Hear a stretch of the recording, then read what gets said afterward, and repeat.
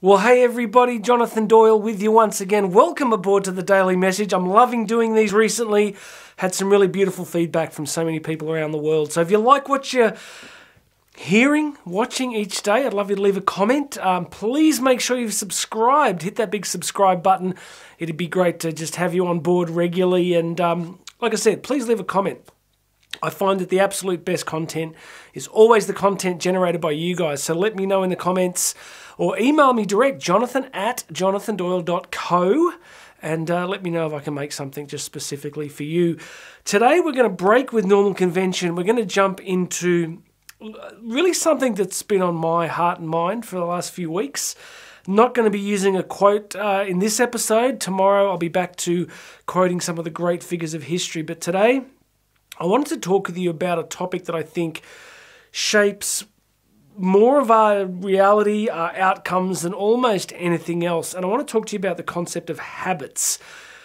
Habits is an area of personal development that, a little bit like the start of Homer's great epic poem, the Iliad. It's if Helen of Troy was the face that launched 1,000 ships, habits is the personal development concept that has launched 1,000 blogs. There is so much in the personal development space around the concepts of habits, so many great books. Before I forget, I think probably the best book recently, one of the most popular books at least, is Atomic Habits. I know some of you will have read that. So if after this video today you want to go a bit further with this whole thing, go and check out Atomic Habits. I think I originally did the audiobook version but found it really good. There's a huge amount of science behind it. And of course, why wouldn't there be? Think about just how much habits shape almost every aspect of our reality. Why are they so important? The basic reason they matter so much is because imagine a world where you had to relearn everything every single day, right? So imagine if each day of your life you had to relearn how to brush your teeth. You had to relearn how to drive to work or school. You had to relearn a sporting talent or skill or an instrument. Every single day you had to start from scratch again. So one of the great things about our human adaptive capability is that we learn very early in the evolutionary journal to simplify repetitive behaviors, right? Our development as humans in terms of things like evolutionary psychology, evolutionary biology, really developed by the ability to do repetitive tasks really quickly, really simply, without having to waste energy and time relearning them. So one of the cool things about being human is that we're constantly looking for shortcuts that simplify the load on our brain and on our nervous systems and on our whole body. So you can see, of course, why habits developed to be something so important. Now we get to the most important part that we can all relate to, which is, of course, what?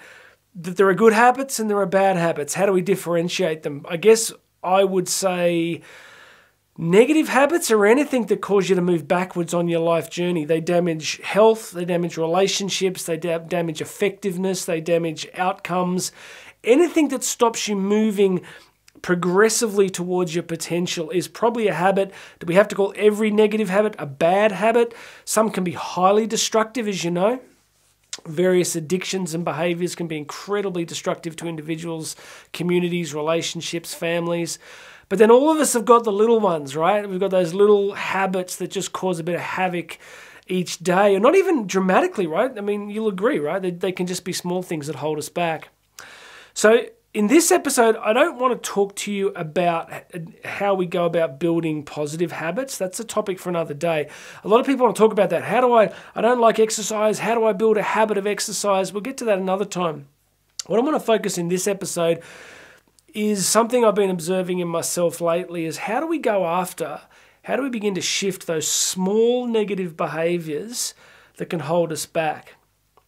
I don't mean the big dramatic things necessarily. I mean the smaller daily things that can just be time wasters, be efficiency and effectiveness wasters, that can just, I don't know about you, but I can blink sometimes and I've just wasted a bunch of time doing something.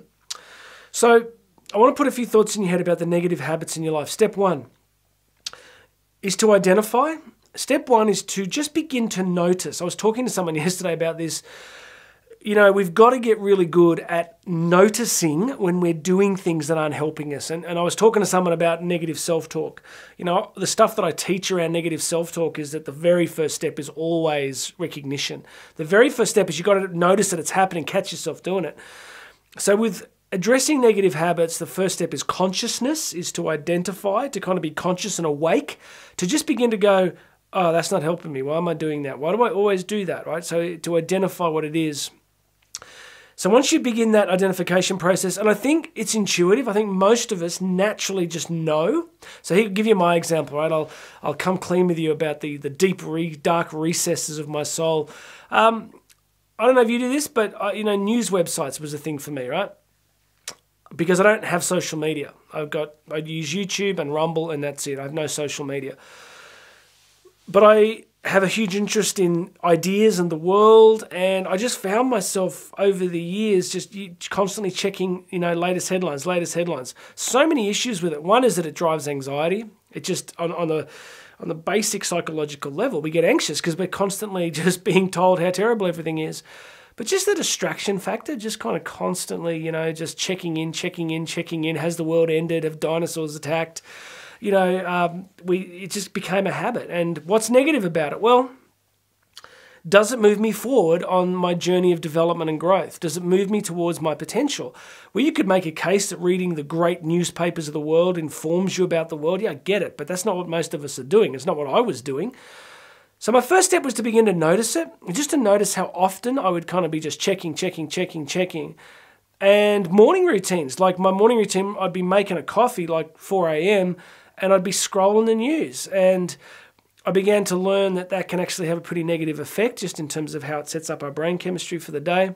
So my first step was a recognition, to identify what I was doing, to identify that it wasn't moving me forward. And then I just stopped. And the reason I could just stop, because I know you'd love me to give you some incredibly fancy strategy about how I overcame it. I think we can tend to need some pretty sophisticated strategies for major negative habits. But for me, the smaller ones are like weeds in a garden. If you just begin to pick up the small ones, just stop the small ones. The data about how long it takes is kind of like an urban myth. One day you hear it's 21 days to change a habit or start a habit. Next you hear it's 90. I think in the book Atomic Habits, it's around about 90 days. It's around about 3 months. If you begin to remove something. And the other thing about these negative habits is that there's a fair bit of logic that says rather than deliberately trying to cold turkey stop them, that you replace them with something else.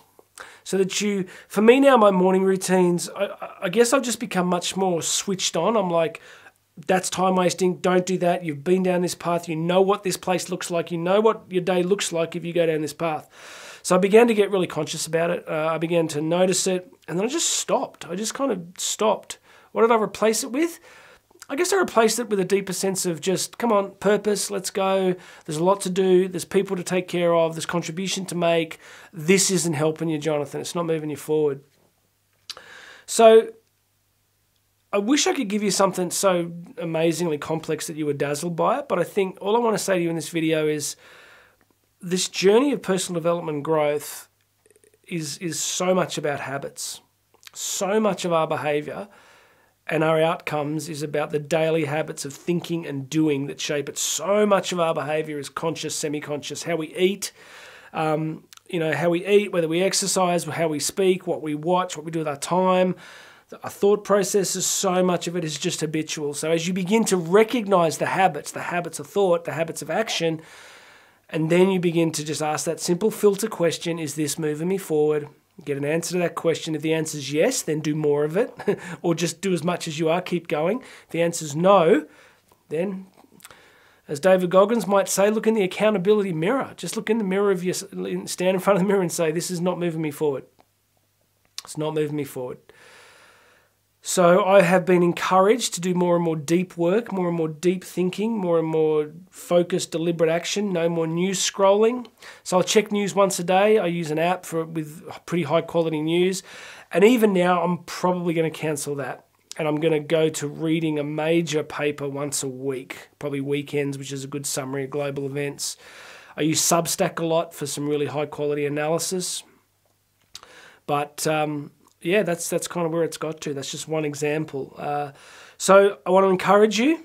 I want to say that your happiness and success and contribution, notice how I always say contribution, because for me, winning the game of life is not just about accumulation and success. It's about that, if you want it, but also contribution and what you bring and leave and bless other people with.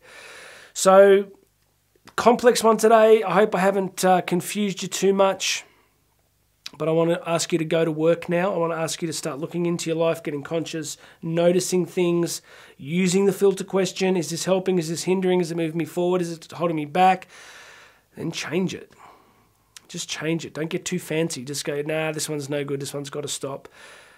I'll come back to this in other episodes because I know that there are habits we have that have really got a hold on us, positive or negative, and we don't, So we'll go deeper in the future, but for now I want to get this on your radar. I want you thinking about it. I want you looking into your life and looking at the habits and seeing if they're moving you forward. All right, that's it.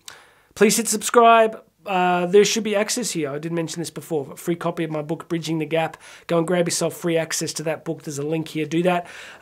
Please share this with people, and God bless you. Thanks so much for checking in. I'm going to have another episode for you tomorrow.